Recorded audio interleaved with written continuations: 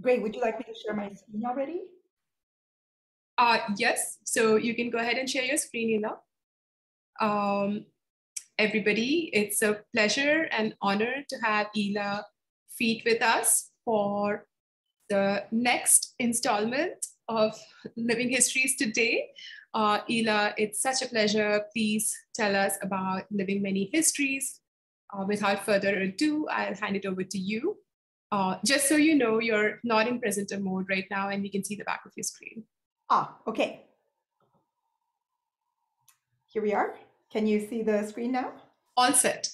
Over to you. Okay, perfect. Shri, thank you so much for having me. This is a very unusual and a really special talk format. And the only thing I'm upset about is that I'm coming after JC. She did such a phenomenal job. I feel like I'm not going to be able to live up to this remarkable geometric approach that she took to storytelling, going backwards and forwards in time. Mine's going to be rather linear, but as I promised, if you have me back, I'll try to do it in a spiral. All right. So, what is my story of coming up in science?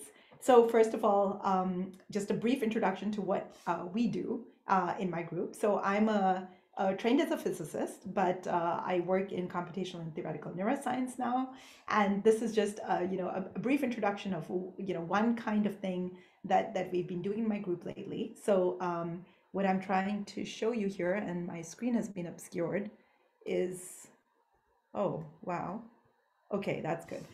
So what I'm showing you here is some of the work we've been doing. We've been trying to understand, in general, my group tries to understand some of the neural substrates for memory and how the brain integrates various sources of information across different sensory modalities, how it does that over time. And in fact, one really remarkable example of integration in the brain is how we integrate our movements as we move through the world and maintain a continuous updated estimate of our position as we're moving through the world. Even with our eyes closed, but with our eyes open, we not only integrate our own velocities, but we use external cues to then update our estimates of position, build maps of the world, and so on. So we've been studying spatial memory, and some of the same circuits that are involved in spatial memory are also involved in just our general memory systems for what we call episodic memory, which is our ability to remember autobiographical details of events, like who did I meet, where did I meet them, when did I meet them, what happened, etc. Right? So someone brought up the movie Memento, not too dissimilar from the story was that this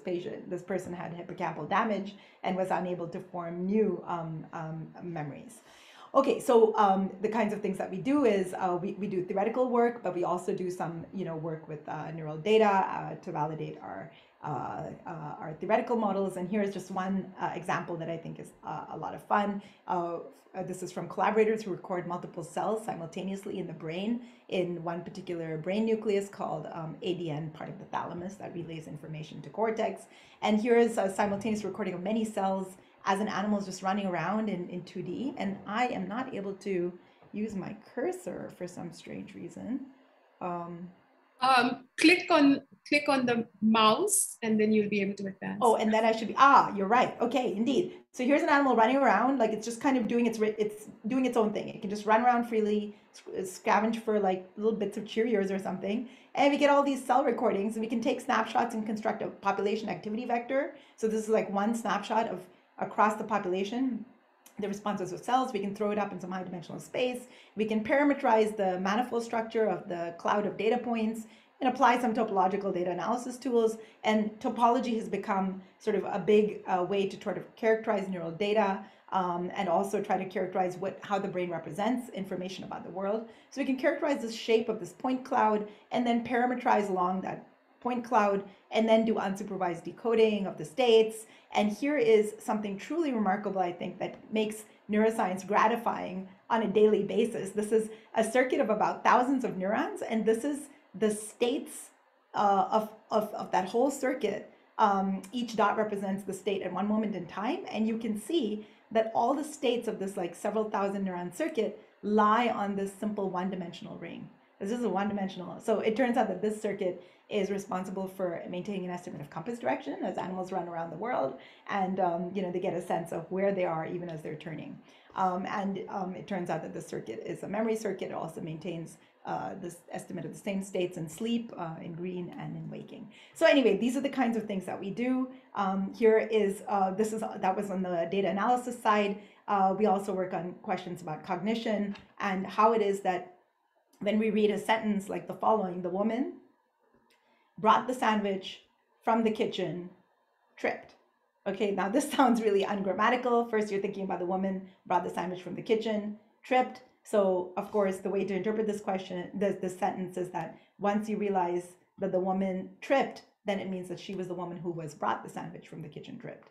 So this is what you call a classic garden path sentence in cognitive science, and it just causes a reorientation in your brain of how to understand the previous parts of the sentence when you see this word. Here's another fun one. Time flies like an arrow, fruit flies like a banana.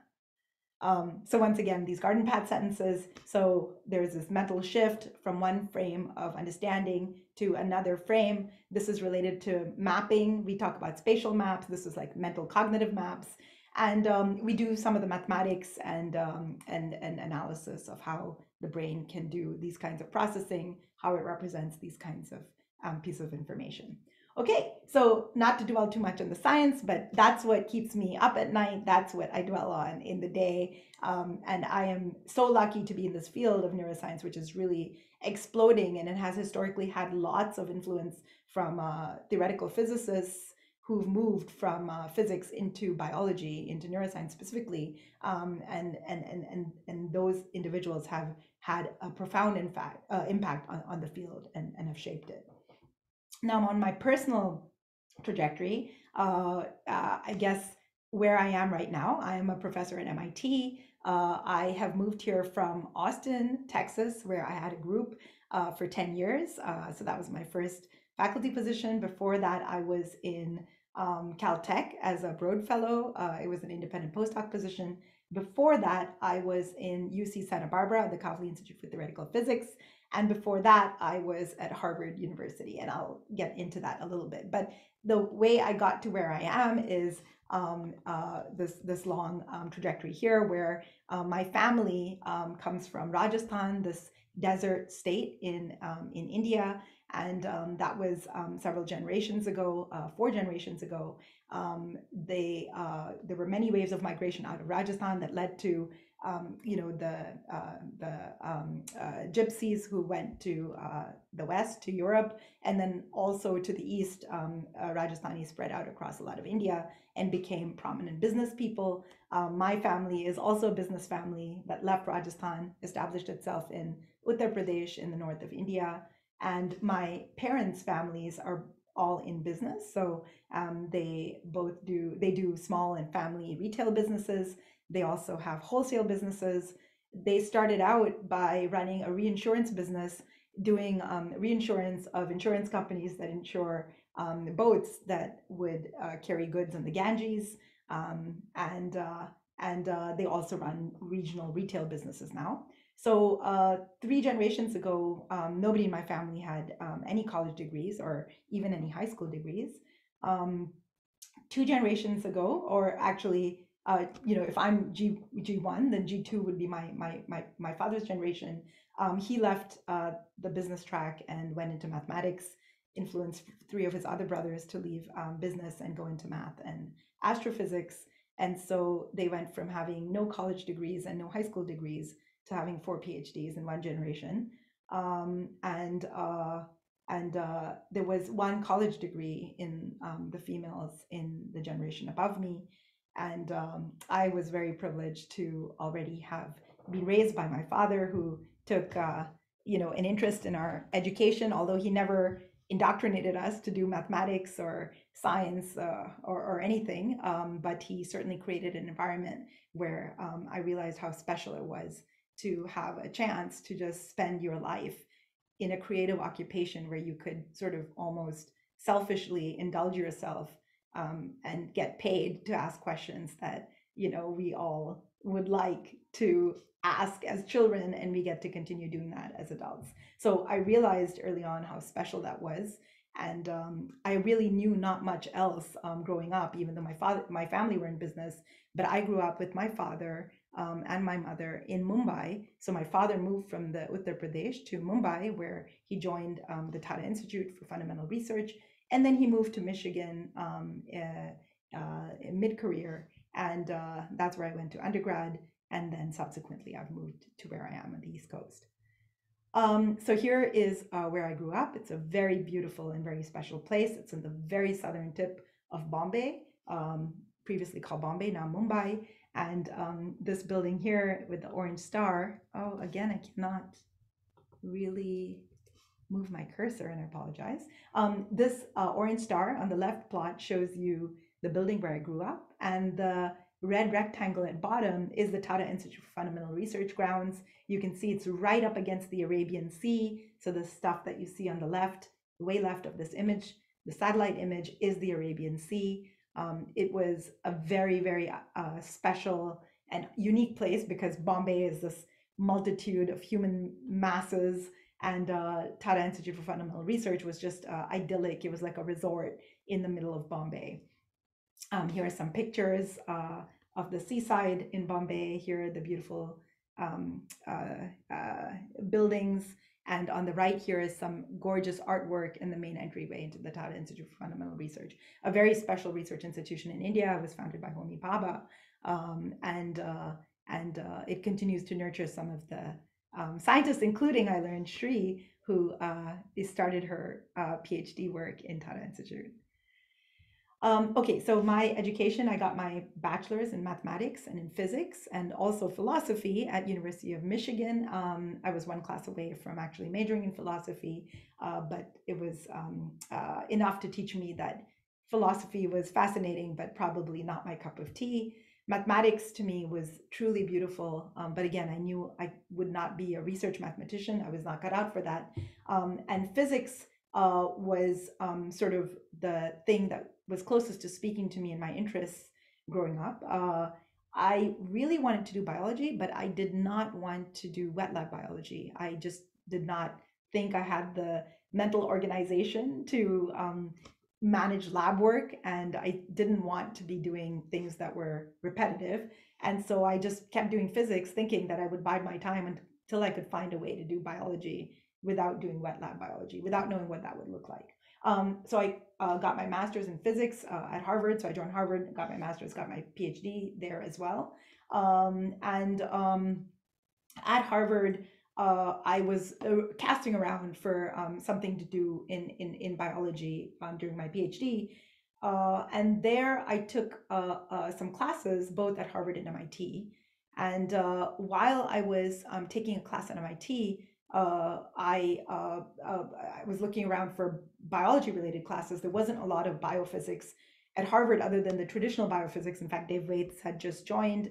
But again, that was more experimental work. And so at MIT, I found a course by Sebastian Sung, who was also a physicist by training. He had worked with David Nelson. And Sebastian was working in theoretical neuroscience, but the class he taught was a systems biology class in general, and computational and theoretical approaches to systems biology. So we studied many beautiful things, including the repressilator and various other, gene protein network interaction models. We studied Nicholas-Menten kinetics. At the very end, we studied a little bit about neuroscience, and I finally learned what a neuron was. But I wasn't much less naive than knowing just that a neuron has an axon, which is its output end, and dendrites, which are its input end.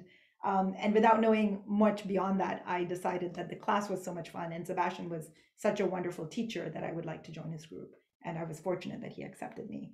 I went on to do my postdoc as an independent fellow in Santa Barbara, this beautiful place again by the sea, and I was a Brook Fellow at Caltech. I have to mention my mentors at the stage, and so I just want to, again, I cannot move this bar. Shri, I'm going to just escape out so I can move the bar off to the side here. Go for it. Yeah, all right, and then I'll play this again. Yeah, so my first scientific influence was Megan Aronson, and she was my mentor at University of Michigan as an undergrad, where I did research with her in low temperature condensed matter physics. studying some unusual magnetoresistance properties in rare earth hexaborides. I worked, my first experience in biophysics research was with Chuck Block at Indiana University in a radiation, medical radiation proton therapy facility. And there, Chuck Block, gave me my first taste of biophysics research. And that was, I think, what made me sure that I still wanted to do biology. And then I already mentioned Sebastian Sung, my PhD advisor, who was just a wonderful example of a physicist doing quantitative and theoretical biology. So that was my first sincere effort at trying to understand how it is that with a physics background you could do something in neuroscience. And Sebastian was the ideal guide for this. And Daniel Fisher was my mentor at Harvard in physics, who agreed to sign off on my physics PhD, even though it was substantively in neuroscience. And we've had a wonderful relationship ever since. He takes an interest in neuroscience and humors me in many conversations and neuroscience when I have a chance to meet him. I've had a bunch of other critical influences. So two of the summers, the last 2 summers I was in grad school, I visited Bell Labs in Murray Hill, New Jersey. And of course, Bell Labs has a storied history in physics research.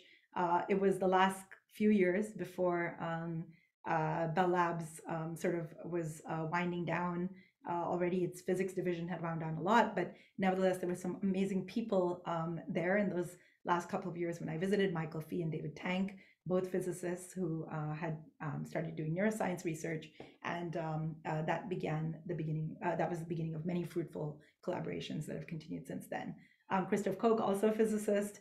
Jules Laurent, a veterinarian turned neuroscientist. They were my postdoc mentors. Okay, other critical influences have been my family. As hard as it is to have a family while coming up, in science and going tenure track and then going from associate to full, all the rigors of academic life are also, moderated by having children who can keep you sane and can draw your focus away from your work occasionally, so that when you return to your work, you return with a renewed focus. So my children have just been a very strong influence in my life, and my husband, a theoretical physicist, has been an even stronger influence, who's been very supportive, and without him, I could not have made it in science. So, okay, failures, turning points, and advice. Actually, JC mentioned this, and I did not put this in here after she mentioned it. This is something I've spoken to about with my group members, and I've also mentioned in a few other talks. In fact, I think it's not uncommon for women in science to suffer from depression and anxiety, and I have also had a very fair share of depression and anxiety with many bouts, starting in periods in graduate school and in postdoc. But I'm very fortunate that these are also highly treatable conditions, and so I found a way to, if not embrace, but at least continue working despite having depression and anxiety. I found, supportive doctors and others who can, help me manage the condition. And I guess, there are also upsides on some level of depression and anxiety. It makes you maybe more empathetic to other people who might also struggle in life. So I would say that if you have struggles, maybe that's a way to think about how it improves your empathy towards others. So I think it's been maybe not really an asset, but I guess it has certainly been part of who I am and part of my trajectory in science. And I just want to say that it's possible to make it in science despite obstacles. So who does not have obstacles in life? Two-body problem. This was something that we had to face. We've been very lucky. It's not been a problem in the sense that just great good fortune led us to be able to find positions together all the way from grad school. My husband and I were in the same PhD program together. We went to both postdocs at the same place, joined our first faculty positions together, and we're in Boston now in the same place again. So it hasn't been a problem. I think that it can again also be an opportunity. I think that as much as you're both busy as joint both faculty members, trying to get tenure at the same time, but nevertheless you uniquely understand each other's constraints, and you understand why the other person is so busy and not spending any time with you. And they are also uniquely positioned to give you advice and support. So I would say that it's been all in all, again, a very positive thing to have a partner in science, even though it's been challenging. Female in science, I'm often asked this question of, did I experience a lot of disadvantages or discrimination? Again, I'm very fortunate that I did not ever feel explicit discrimination as a female in science, although structurally there are a lot of differences between how women and men approach meetings, approach discussions, approach science.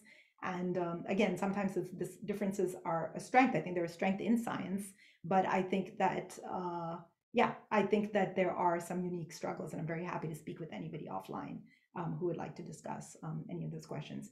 When to have kids, I had children at a time which worked out extremely well for me.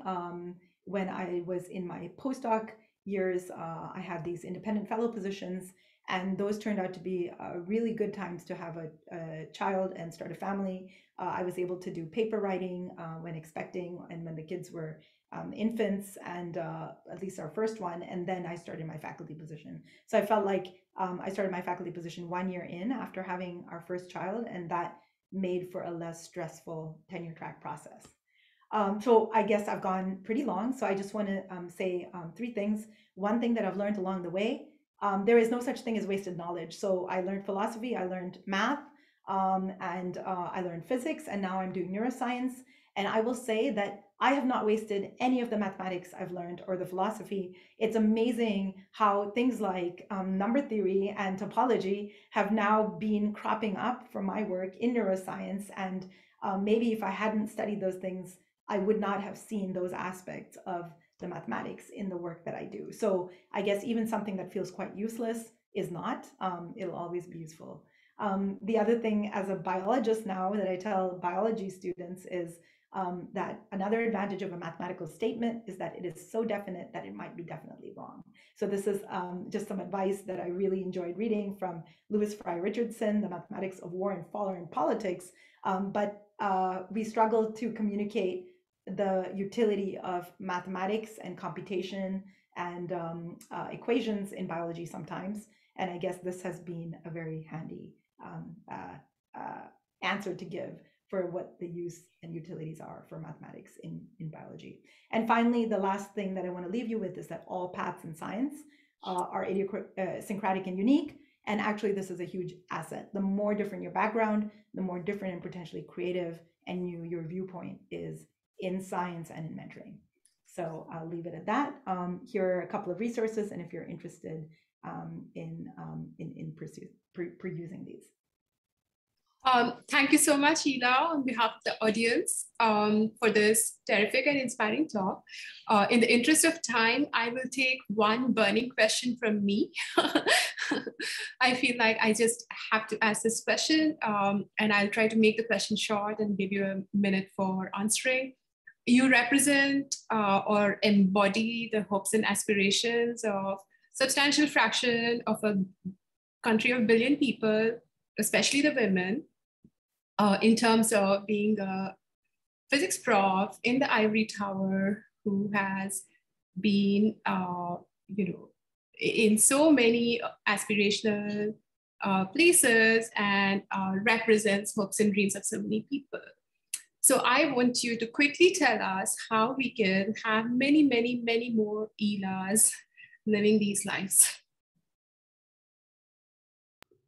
Well, Shri, I have been so inspired actually to see how many women and Indian women, and not just women and Indian women, but just, so many people from so many different backgrounds coming into science. I mean, look, when we were in grad school, it was really rare for there to be women, right? In physics programs, as theoretical physicists,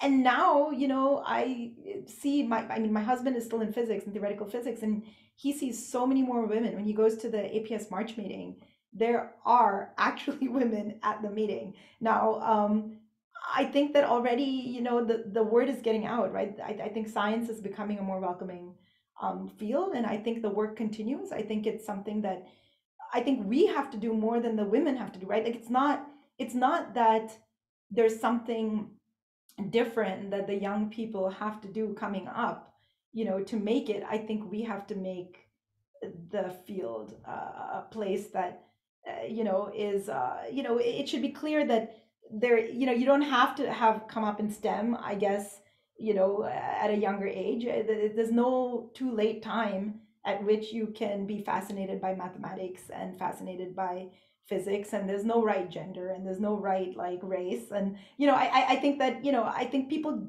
are getting that message more and more, and that's why we're seeing a change. Is it fast enough? I don't know. I read some statistics that actually the number of women in physics has dropped in physics programs, and I don't know if that's strictly true. I read that 3 years ago, so I mean that suggests that there's still some more work that we need to do, and I don't understand why that's true. I think we have some structural issues in our field. I think that still, despite what I said about having a supporting spouse and having children, and how that makes for better science, I think nevertheless, like logistically, it is very, very difficult. And if I had not had a very supportive partner, I don't know if I would have made it. There's so many periods where science can be difficult. So but I think that science is a lot of fun, and I think that if we can communicate that it's fun and everybody has hardships, I think it will level the playing field.